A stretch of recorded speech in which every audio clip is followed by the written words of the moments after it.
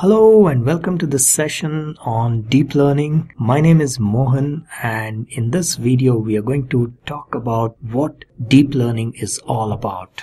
So this is what we are going to talk about today. Our agenda looks something like this. What is deep learning? Why do we need deep learning? And then what are the applications of deep learning? One of the main components, the secret sauce in deep learning is neural networks. So we're going to talk about what is neural network and how it works and some of its components, like for example, the activation function, the gradient descent, and so on and so forth.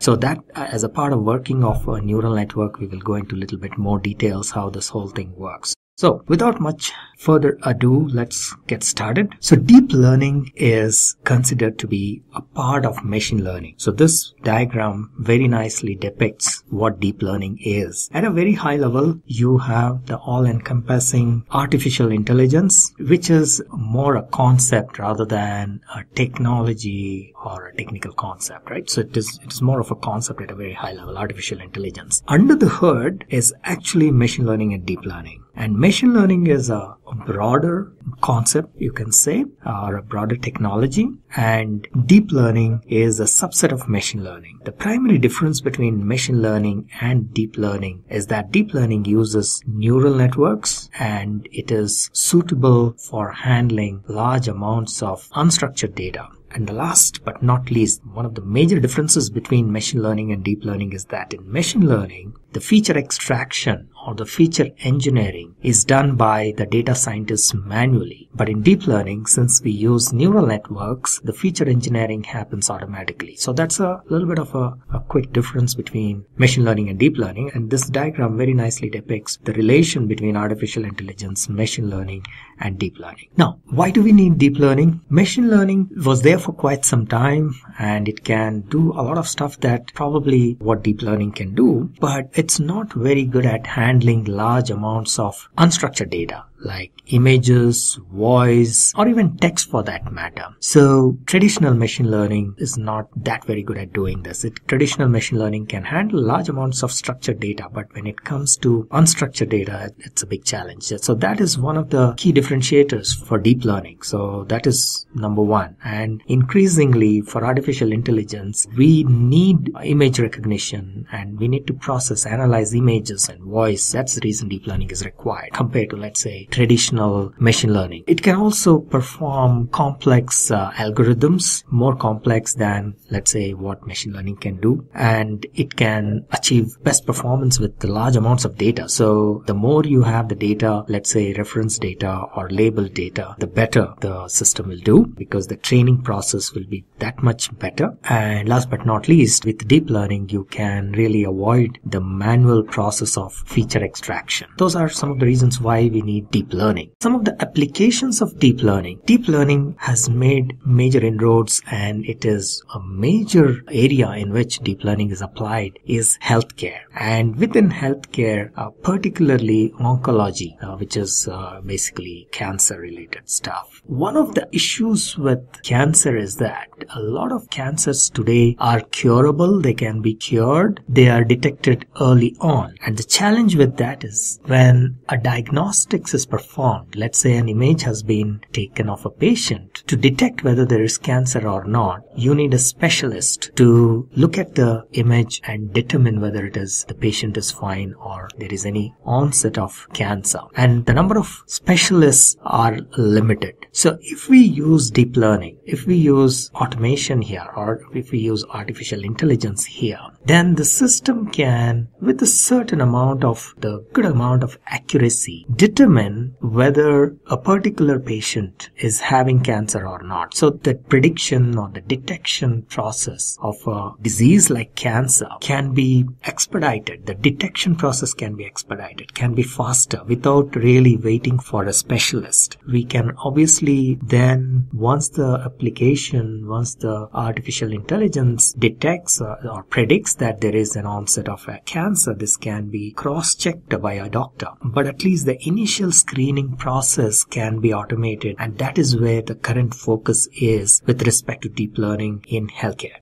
What else? Robotics is another area. Deep learning is majorly used in robotics, and you must have seen nowadays robots are everywhere. Humanoids, the industrial robots which are used for manufacturing process. You must have heard about Sophia, who got citizenship with Saudi Arabia, and so on. There are multiple such robots which are knowledge oriented, but there are also industrial robots that are used in industries, in the manufacturing process, and increasingly in security and also in defense. For example, image processing. Video is fed to them and they need to be able to detect objects, obstacles, and so on and so forth. So that's where deep learning is used. They need to be able to hear and make sense of the sounds that they are hearing. That needs deep learning as well. So robotics is a major area where deep learning is applied. Then we have self-driving cars or autonomous cars. You must have heard of Google's autonomous car, which has been tested for millions of miles and pretty much incident-free. There were, of course, a couple of incidents here and there, but it is considered to be fairly safe. And there are today a lot of automotive companies. In fact, pretty much every automotive company worth its name is investing in self-driving cars or autonomous cars. And it is predicted that in the next probably 10 to 15 years, these will be in production and they will be used extensively in real life. Right now, they are all in R&D and in test phases, but pretty soon these will be on the road. So this is another area where deep learning is used. And how is it used? Where is it used? Within autonomous driving, the car actually is fed with video of surroundings, and it is supposed to process that information, process that video, and determine if there are any obstacles. It has to determine if there are any cars in the side. It will detect whether it is driving in the lane. Also, it has to determine whether the signal is green or red, so that accordingly it can move forward or wait. So for all these video analysis, deep learning is used. In addition to that, the training, overall training to drive the car happens in a deep learning environment. So again, a lot of scope here to use deep learning. A couple of other applications are machine translation. So today we have a lot of information, and very often this information is in one particular language, and more specifically in English. And people need information in various parts of the world. It is pretty difficult for human beings to translate each and every piece of information or every document into all possible languages. There are probably at least hundreds of languages, or if not more. To translate each and every document into every language is pretty difficult. Therefore, we can use deep learning to do pretty much like a real-time translation mechanism. So we don't have to translate everything and keep it ready, but we train applications or artificial intelligence systems that will do the translation on the fly. For example, you go to somewhere like China and you want to know what is written on a signboard. Now, it is impossible for somebody to translate that and put it on the web or something like that. So you have an application which is trained to translate stuff on the fly. So this can be running on your mobile phone, on your smartphone. You scan this, the application will instantly translate that from Chinese to English. That is one. Then there could be web applications where there may be a research document which is all in maybe Chinese or Japanese, and you want to translate that to study that document, or in that case you need to translate that. So therefore, deep learning is used in such situations as well, and that is again on demand. So it is not like you have to translate all these documents from other languages into English in one shot and keep it somewhere. That is again pretty much an impossible task, but on a need basis. So you have systems that are trained to translate on the fly. So machine translation is another major area where deep learning is used. Then there are a few other upcoming areas where synthesizing is done by neural nets. For example, music composition and generation of music. So you can train a neural net to produce music, even to compose music. So this is a fun thing. This is still upcoming. It needs a lot of effort to train such neural net. It has been proved that it is possible. So this is a relatively new area. And on the same lines, colorization of images. So these two images on the left hand side is a grayscale image or a black and white image. This was colored by a neural net or a deep learning application. As you can see, it's done a very good job of applying the colors, and obviously this was trained to do this colorization. But yes, this is one more application of deep learning. Now, one of the major secret sauce of deep learning is neural network. Deep learning works on neural network or consists of neural network. So let us see what is neural network. Neural network or artificial neural network is designed or based on the human brain. Now, human brain consists of billions of small cells that are known as neurons. Artificial neural networks is, in a way, trying to simulate the human brain. So, this is a quick diagram of biological neuron. A biological neuron consists of the major part, which is the cell nucleus, and then it has some tentacles kind of stuff on the top called dendrite, and then there is like a long tail which is known as the axon. Further again, at the end of this axon are what are known as synapses. These in turn are connected to the dendrites of the next neuron, and all these neurons are interconnected with each other. Therefore, they are like billions of them sitting in our brain, and they're all active, they're working.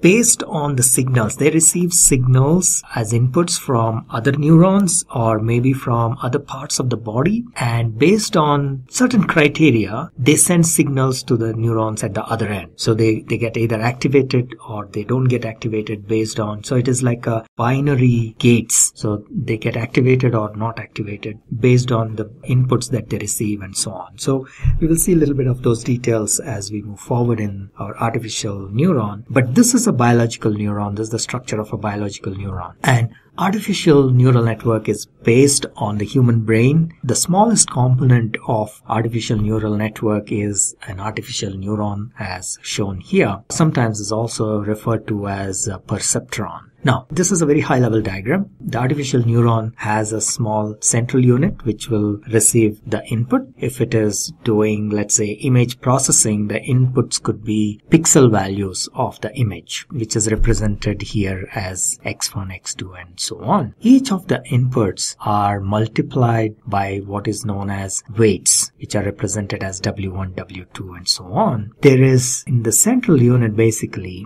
there is a summation of these weighted inputs, which is like x1 into w1 plus x2 into w2 and so on. The products are then added, and then there is a bias that is added to that. In the next slide we will see that passes through an activation function, and the output comes as a y, which is the output, and based on certain criteria the cell gets either activated or not activated. So this output would be like a 0 or a 1 binary format. Okay, so we will see that in a little bit more detail, but let's do a quick comparison between biological and artificial neuron. Just like a biological neuron, there are dendrites, and then there is a cell nucleus and synapse and an axon. We have in the artificial neuron as well, these inputs come like the dendrite, if you will, act like the dendrites. There is like a central unit which performs the summation of these weighted inputs, which is basically w1, x1, w2, x2, and so on. And then a bias is added here, and then that passes through what is known as an activation function. Okay, so these are known as the weights, w1, w2, and then there is a bias which will come out here, and that is added. The bias is, by the way, common for a particular neuron. So there won't be like b1, b2, b3, and so on. Only weights will be 1 per input. The bias is common for the entire neuron. It is also common for, or the value of the bias remains the same for all the neurons in a particular layer. We will also see this as we move forward and we see deep neural network where there are multiple neurons. So that's the output. Now, the whole exercise of training a neuron is about changing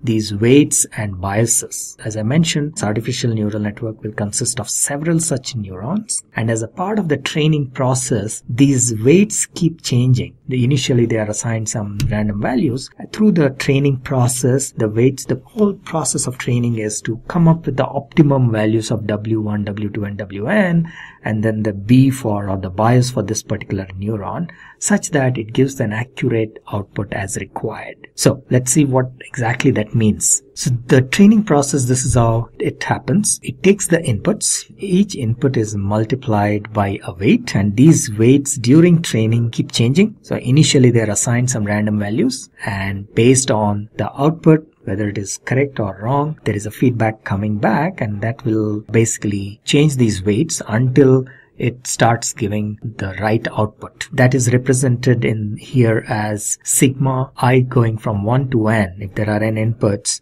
wi into xi. So this is the product of w1, x1, w2, x2, and so on, right? And there is a bias that gets added here, and that entire thing goes to what is known as an activation function. So essentially this is sigma of wixi plus a value of bias, which is a b. So that entire thing goes as an input to an activation function. Now this activation function takes this as an input, gives the output as a binary output. It could be a 0 or a 1. There are, of course, to start with, let's assume it's a binary output. Later we will see that there are different types of activation functions, so it need not always be binary output. But to start with, let's keep simple. So it decides whether the neuron should be fired or not. So that is the output, like a binary output, 0 or 1. Alright, so again, let me summarize this. So it takes the inputs. So if you're processing an image, for example, the inputs are the pixel values of the image, x1, x2 up to xn. There could be hundreds of these. So all of those are fed as, so these are some values, and these pixel values again can be from 0 to 256. Each of those pixel values are then multiplied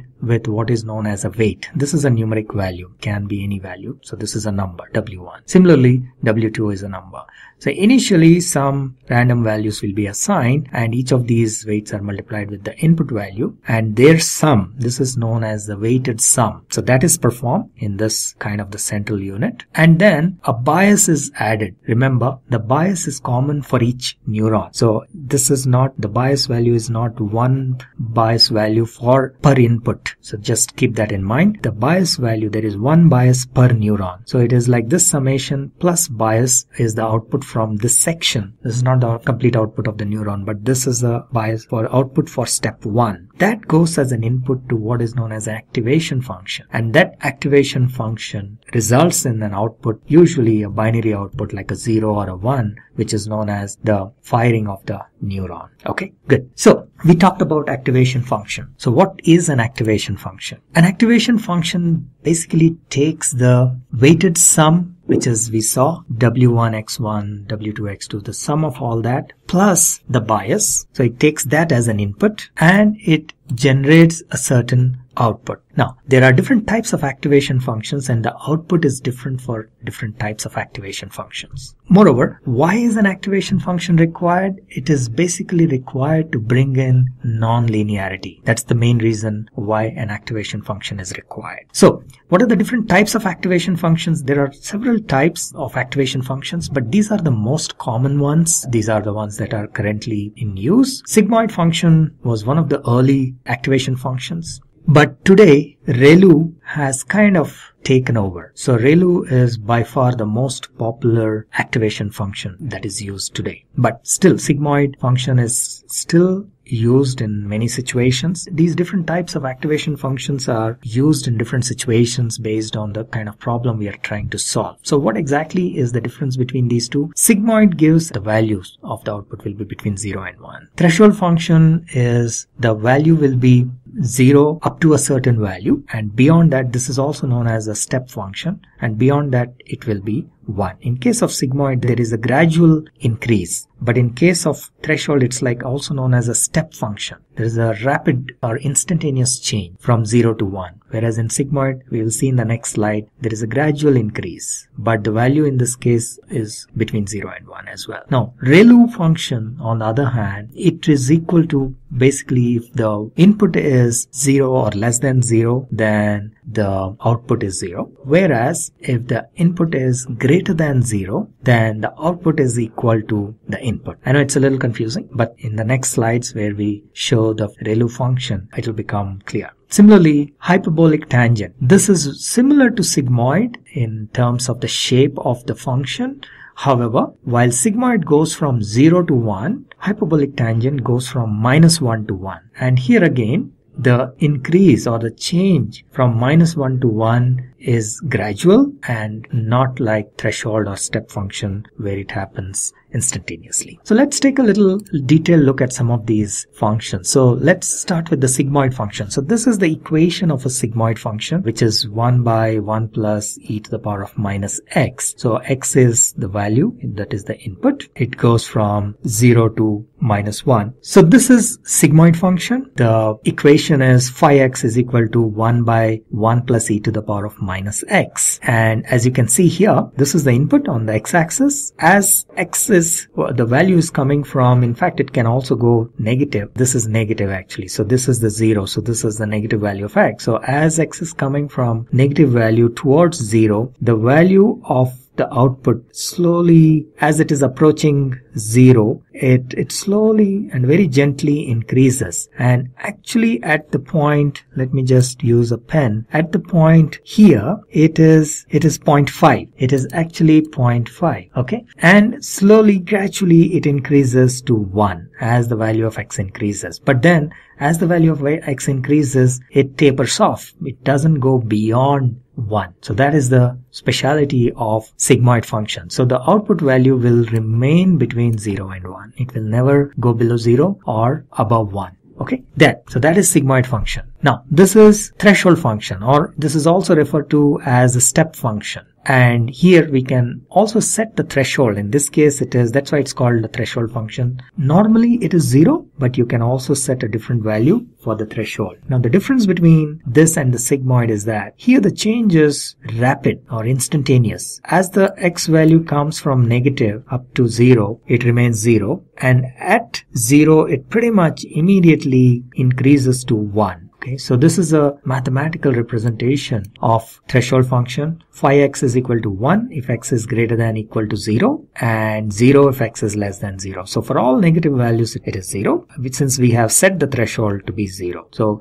as soon as it reaches 0, it becomes 1. You see the difference between this and the previous one, which is basically the sigmoid, where the increase from 0 to 1 is gradual, and here it is instantaneous. And that's why this is also known as a step function, threshold function or step function. This is a ReLU. A ReLU is one of the most popular activation functions today. This is the definition of ReLU. Phi x is equal to max of x comma 0. What it says is if the value of x is less than 0, then phi x is 0. The moment it increases, goes beyond 0, the value of phi x is equal to x. So it doesn't stop at 1. Actually, it goes all the way. So as the value of x increases, the value of y will also increase infinitely. So there is no limit here, unlike your sigmoid or threshold or the next one, which is basically hyperbolic tangent. Okay, so in case of ReLU, remember there is no upper limit. The output is equal to either 0 in case the value of x is negative, or it is equal to the value of x. So for example, here if the value of x is 10, then the value of y is also 10. Right? Okay, so that is ReLU, and there are several advantages of ReLU, and it is much more efficient and provides much more accuracy compared to other activation functions like sigmoid and so on. So that's the reason it is very popular. Alright, so this is hyperbolic tangent activation function. The function looks similar to sigmoid function. The curve, if you see the shape, it looks similar to sigmoid function. But the difference between hyperbolic tangent and sigmoid function is that in case of sigmoid, the output goes from 0 to 1. Whereas in case of hyperbolic tangent, it goes from -1 to 1. So that is the difference between hyperbolic tangent and sigmoid function. Otherwise, the shape looks very similar. There is a gradual increase, unlike the step function where there was an instant increase or instant change. Here again, very similar to sigmoid function, the value changes gradually from -1 to 1. So this is the equation of hyperbolic tangent activation function. Yeah, so then let's move on. This is a diagrammatic representation of the activation function and how the overall data or how the overall progression happens from input to the output. So we get the input from the input layer. By the way, the neural network has 3 layers. Typically, there will be 3 layers. There is an input layer, there is an output layer, and then you have the hidden layer. So the input come from the input layer and they get processed in the hidden layer, and then you get the output in the output layer. So let's take a little bit of a detailed look into the working of a neural network. So let's say we want to classify some images between dogs and cats. How do we do this? This is known as a classification process, and we are trying to use neural networks and deep learning to implement this classification. So how do we do that? So this is how it works. So you have 4-layer neural network. There is an input layer, there is an output layer, and then there are 2 hidden layers. And what we do is we provide labeled training data, which means these images are fed to the network with the label saying that, okay, this is a cat. The neural network is allowed to process it and come up with a prediction saying whether it is a cat or a dog. And obviously in the beginning, there may be mistakes. A cat may be classified as a dog. So we then say that, okay, this is wrong. This output is wrong. But every time it predicts correctly, we say, yes, this output is correct. So that learning process, so it will go back, make some changes to its weights and biases. We again feed these inputs and it will give us the output. We will check whether it is correct or not, and so on. So this is a iterative process, which is known as the training process. So we are training the neural network. And what happens in the training process? These weights and biases, you remember there were weights like W1, W2 and so on. So these weights and biases keep changing every time you feed these, which is known as an epoch. So there are multiple iterations. Every iteration is known as an epoch, and each time the weights are updated to make sure that the maximum number of images are classified correctly. So once again, what is the input? This input could be like 1,000 images of cats and dogs, and they are labeled because we know which is a cat and which is a dog, and we feed those 1,000 images. The neural network will initially assign some weights and biases for each neuron, and it will try to extract the features from the images, and it will try to come up with a prediction for each image. And that prediction that is calculated by the network is compared with the actual value, whether it is a cat or a dog, and that's how the error is calculated. So let's say there are 1,000 images, and in the first run only 500 of them have been correctly classified. That means we are getting only 50% accuracy. So we feed that information back to the network, further update these weights and biases for each of the neurons, and we run these inputs once again. It will try to calculate, extract the features, and it will try to predict which of these is cats and dogs. And this time, let's say out of 1,000, 700 of them have been predicted correctly. So that means in the second iteration, the accuracy has increased from 50% to 70%. Alright. Then we go back again. We feed this maybe for a third iteration, fourth iteration, and so on. And slowly and steadily, the accuracy of this network will keep increasing, and it may reach probably, you never know, 90%, 95%. And there are several parameters that are known as hyperparameters that need to be changed and tweaked. And that is the overall training process. And ultimately, at some point we say, okay, you will probably never reach 100% accuracy, but then we set a limit saying that, okay, if we receive 95% accuracy, that is good enough for our application. And then we say, okay, our training process is done. So that is the way training happens. And once the training is done, now with the training data set, the system has, let's say, seen all these 1,000 images. Therefore, what we do is the next step, like in any normal machine learning process, we do the testing, where we take a fresh set of images and we feed it to the network, the fresh set which it has not seen before as a part of the training process. And this is again nothing new in deep learning. This was there in machine learning as well. So you feed the test images and then find out whether we are getting similar accuracy or not. So maybe that accuracy may reduce a little bit. While training you may get 98%, and then for test you may get 95%. But there shouldn't be a drastic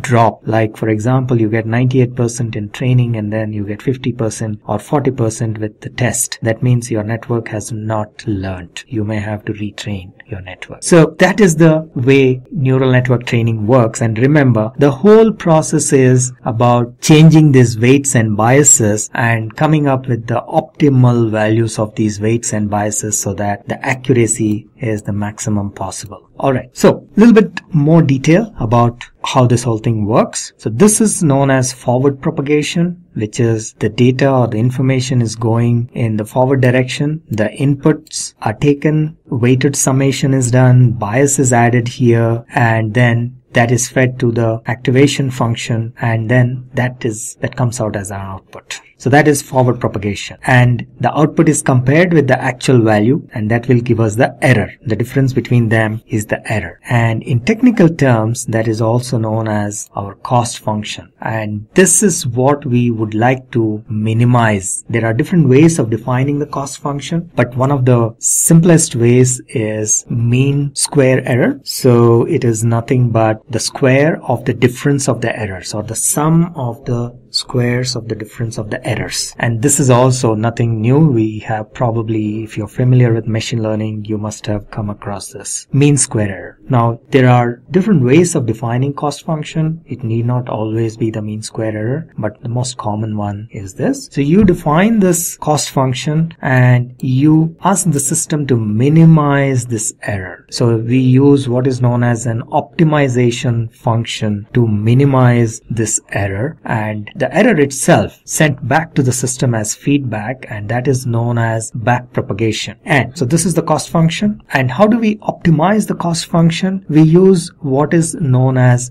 gradient descent. So the gradient descent mechanism identifies how to change the weights and biases so that the cost function is minimized. And there is also what is known as the rate or the learning rate. That is what is shown here as slower and faster. So you need to specify what should be the learning rate. Now if the learning rate is very small, then it will probably take very long to train, whereas if the learning rate is very high, then it will appear to be faster, but then it will probably never what is known as converge. Now what is convergence? Now we are talking about a few terms here. Convergence is like this. This is a representation of convergence. So the whole idea of gradient descent is to optimize the cost function or minimize the cost function. In order to do that, we need to represent the cost function as this curve. We need to come to this minimum value. That is what is known as the minimization of the cost function. Now what happens if we have the learning rate very small is that it will take very long to come to this point. On the other hand, if you have higher learning rate, what will happen is instead of stopping here, it will cross over because the learning rate is high, and then it has to come back. So it will result in what is known as like an oscillation. So it will never come to this point, which is known as convergence. Instead, it will go back and forth. So these are known as hyperparameters, the learning rate and so on. And these have to be those numbers or those values we can determine typically using trial and error. Out of experience, we try to find out these values. So that is the gradient descent mechanism to optimize the cost function, and that is what is used to train our neural network. This is another representation of how the training process works, and here in this example we are trying to classify these images, whether they are cats or dogs. And as you can see, actually each image is fed, in each time one image is fed rather, and these values of x1, x2 up to xn are the pixel values within this image. Okay, so those values are then taken, and for each of those values a weight is multiplied, and then it goes to the next layer and then to the next layer and so on. Ultimately it comes as the output layer, and it gives an output as whether it is a dog or a cat. Remember, the output will never be a named output, so these would be like a 0 or a 1, and we say okay, 0 corresponds to dogs and 1 corresponds to cats. So that is the way it typically happens. This is a binary classification. We have similar situations where there can be multiple classes, which means that there will be more neurons in the output layer. Okay, so this is once again a quick representation of how the forward propagation and the backward propagation works. So the information is going in this direction, which is basically the forward propagation, and at the output level we find out what is the cost function. The difference is basically sent back as part of the backward propagation, and gradient descent then adjust the weights and biases for the next iteration. This happens iteratively till the cost function is minimized. And that is when we say the network has converged, or the training process has converged. And there can be situations where convergence may not happen in rare cases, but by and large, the network will converge. And after maybe a few iterations, it could be tens of iterations or hundreds of iterations, depending on what exactly the number of iterations can vary. And then we say, okay, we are getting a certain accuracy, and we say that is our threshold, maybe 90% accuracy. We stop at that, and we say that the system is trained. The trained model is then deployed for production and so on. So that is the way the neural network training happens. Okay, so that is the way classification works in deep learning using neural network. And this slide is an animation of this whole process. As you can see, the forward propagation, the data is going forward from the input layer to the output layer, and there is an output. And the error is calculated, the cost function is calculated, and that is fed back as a part of backward propagation. And that whole process repeats once again. Okay, so remember, in neural networks, the training process is nothing but finding the best values of the weights and biases for each and every neuron in the network. That's all training of neural network consists of. Finding the optimal values of the weights and biases so that the accuracy is maximum. Alright, so with that, we come to the end of the session. You all have a great day. Thank you very much. Hi there, if you like this video, subscribe to the Simplilearn YouTube channel and click here to watch similar videos. To nerd up and get certified, click here.